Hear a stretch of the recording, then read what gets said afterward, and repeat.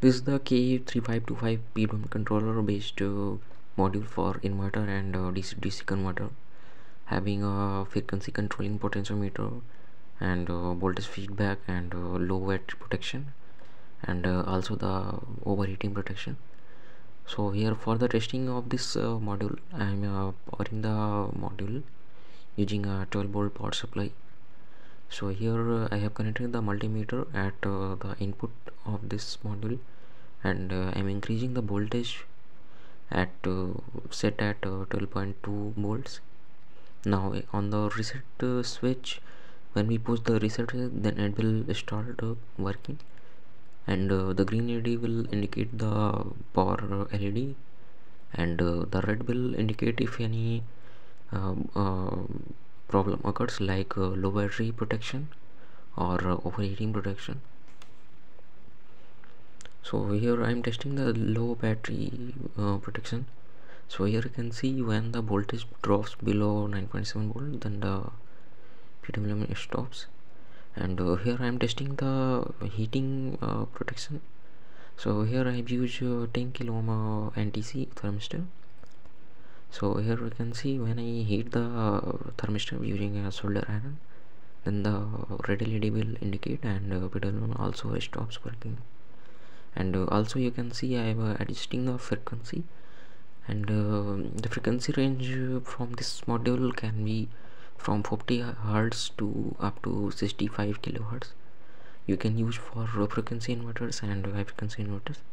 And also you can see I am adjusting the duty cycle, which can be used for adjusting the output voltage or something.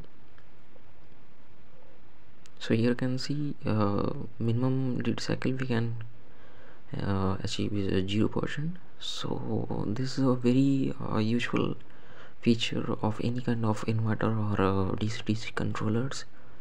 So it can be used for feedback, and also you can see the waveform.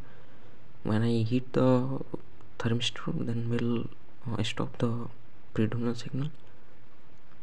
And also I'm showing the low battery protection. So here I set the low cutoff voltage at 11 volts.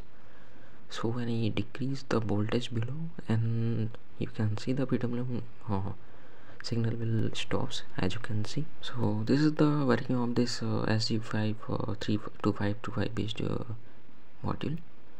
Now in the next part, here I have a TL494 based PWM controller, which have a very small size. So here I'm using a PC817 autocoupler for the voltage feedback to correct the output voltage, and having a 2 potentiometer for controlling the voltage and current also. So here this is the voltage feedback, and pinouts are here, the current sensing pin, which will be used for adjusting the output current, and it will connect through the center resistor. And here is a 10 nanofarad capacitor for the frequency adjustments. So here in the back side you can see the circuit look like this, and I have also made a PCB of this, which is given in the description. Now here I am testing this module with my oscilloscope, which is shown on the screen, and also I am using a 12-volt battery for testing of this module. Now you can see when I plug the 12-volt battery with this, the waveform swing. So I have to adjust the frequency cycle so that we can visualize the waveform. As you can see, it's almost 36 kilohertz frequency, having a square wave signal. So you can see, and also for the feedback loop testing, I am using a 3.7 volt battery as a voltage feedback, so that we can adjust the output voltage using a voltage control potentiometer. Now we can see the duty cycle adjustment, which is grows from 50% to below, which is 18%, 13% or below, and it becomes 0. So this is the very smoothly working as you, and here I have increasing the duty cycle. So here I can see at 5% duty cycle it's very noisy, but it stable from 10%.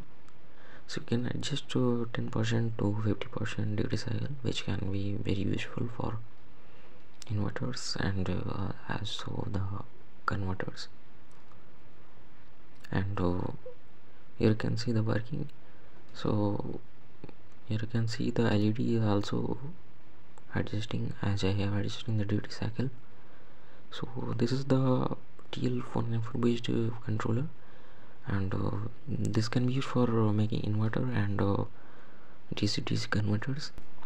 So this is the UC3845 based PWM controller, which have a voltage control and also the current mode controlling, which can be very useful in the making of the SMP or power supply. So for the testing, here I am using a 12-volt battery pack and connecting the connectors at the VCC input, and for the visual purpose I am using a 12-volt LED so that we can visualize the output through this module. Here I am connecting the UC3525 is to output and ground, and this variable goes to the feedback line, which will be used for the controlling of the output. So you can see the LED brightness is controlling very smoothly. So this is the working of this UC3845 based controller. So thanks for watching, and all details are given in the description.